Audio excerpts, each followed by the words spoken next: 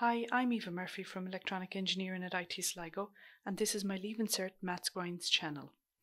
I'll regularly add new videos for both higher and ordinary level maths, so make sure you subscribe below and click the bell icon to be notified of new videos. Right, the 2019 question on algebra on the Leaving Cert course, again, an algebraic fraction and a set of simultaneous equations. Right, let's tackle part A first. So solve for x, 3x plus 1 over 5 plus x minus 2 over 2 equals 47 over 10. Okay, so common denominator of 10. Okay, anytime there's fractions, you're looking at a common denominator. Okay, so a couple of ways of doing it. I would look at it as 5 into 10 goes twice, so it's 2 times 3x plus 1, plus 2 into 10. 2 into 10 goes 5 times, so it's 5 by whatever's on top of the 2, equals 10 into 10 goes once, so it's 1 times 47. Okay, or you could, of course, get a common denominator of 10 and then multiply each part by the 10.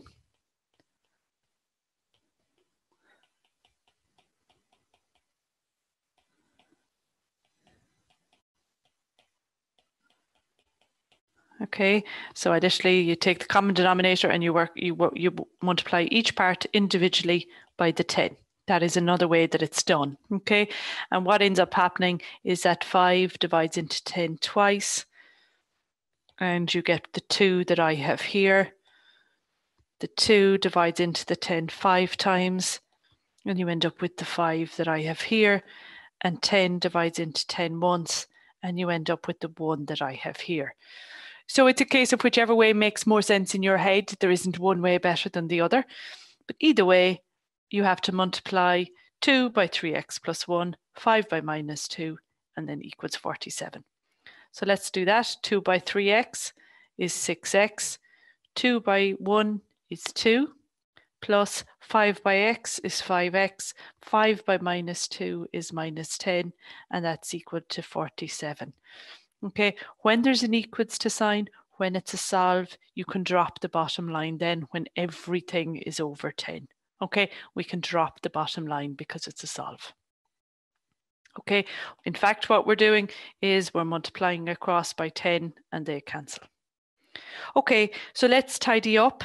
So just like I do in any other algebra, remember we're doing a solve, so we're trying to find x equals down the end. So I'd like to see my x terms on the left and my numbers on the right. So x is to one side, numbers to the other. So I have 6x and 5x is 11x equals 47. He needs to go over this side and the plus 2 needs to go over the other side. So minus 10 becomes plus 10, plus 2 becomes minus 2. So I have 11x being equal to 47, 10 is 57, minus 2 is 55. Divide by the number in front of x, which is 11, and I get x being equal to 5. Okay, so that's how you do that half. Okay, solve the simultaneous equations. This is quite like the one we did for the 2017 paper.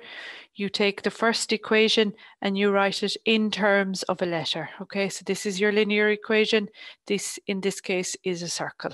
Okay, so remember what we have. We have a circle, we have a line, and we're trying to find these points of intersection, these x comma y's that they have in common. Okay, solve the simultaneous equations. So if I was to write that first one in terms of a letter, I would write it as x equals, I would bring the minus 5 over. I wouldn't write it in terms of 5 or in y, in terms of y, because I'd have to divide across by 5. Okay, so I was going to end up with fractions. So this one, you would write it as x equals 5y minus 13, or minus 13 plus 5y. Okay, and you take that 5y minus 13 when you sub it in for x. Okay, so that second equation then becomes 5y minus 13 squared. So I'm subbing that in place of x, and there's a squared there. That's why the squared is here. And of course, I leave the plus y squared equal to 13. So he is 5y minus 13 by 5y minus 13 plus y squared is equal to 13. Okay, lots of 13s.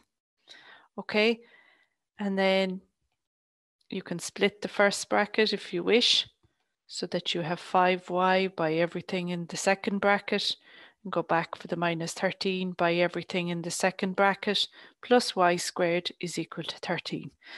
And then go mad multiplying. So 5y by 5y, 25y squared. 5y by minus 13 is minus 65y. Minus 13 by 5y is minus 65y. Minus by minus is a plus. 13 by 13 is 169. Plus y squared is equal to 13. So then we tidy up. My y squareds tidy together. So I'm going to get 26y squared. I'm then going to tidy my y's together. So minus 65 is minus 130y. I'm going to bring that 13 over, and it's going to become minus 13, so that I have 169 minus 13 being 156 is equal to 0. I'm trying to see if I divide across by 26, would that work?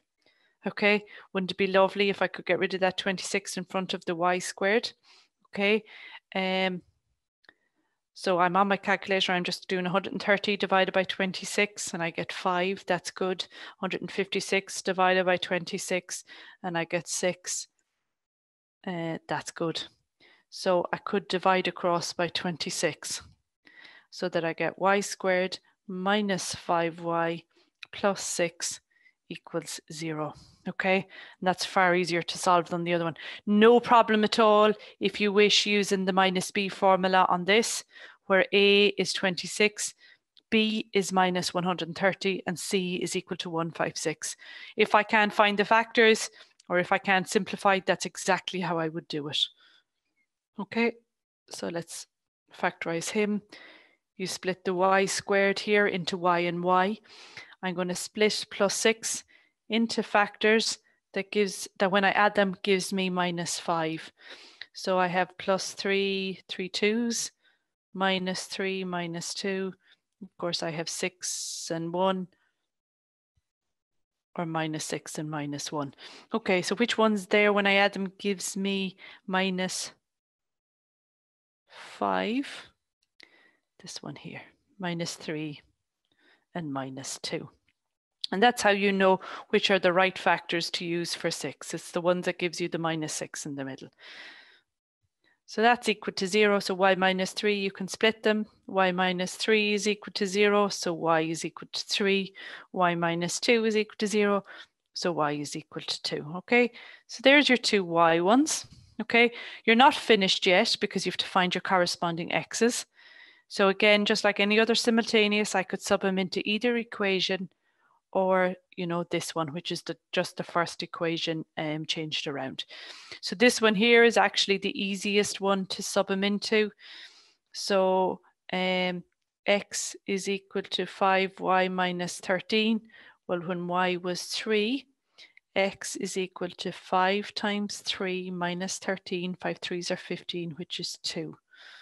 Okay, so that is the point x comma y 2 3. And then when y was 2, x is equal to 5 times 2 minus 13. 5 2s are 10, minus 13 is minus 3. So that is the point x comma y. If you are interested in technology or engineering, but are not doing higher level maths, why not consider our Level 7 in Electronic and Computer Engineering? This is a 3-year programme that looks at the design and development of embedded electronic systems. These are the medical devices that keeps us healthy, the consumer devices that keeps us entertained, or the controlled systems that keeps us safe on the road. You can then progress on to the Level 8 in Electronics and Self-Driving Technologies, and from there to the Masters. Check out the link below for more information.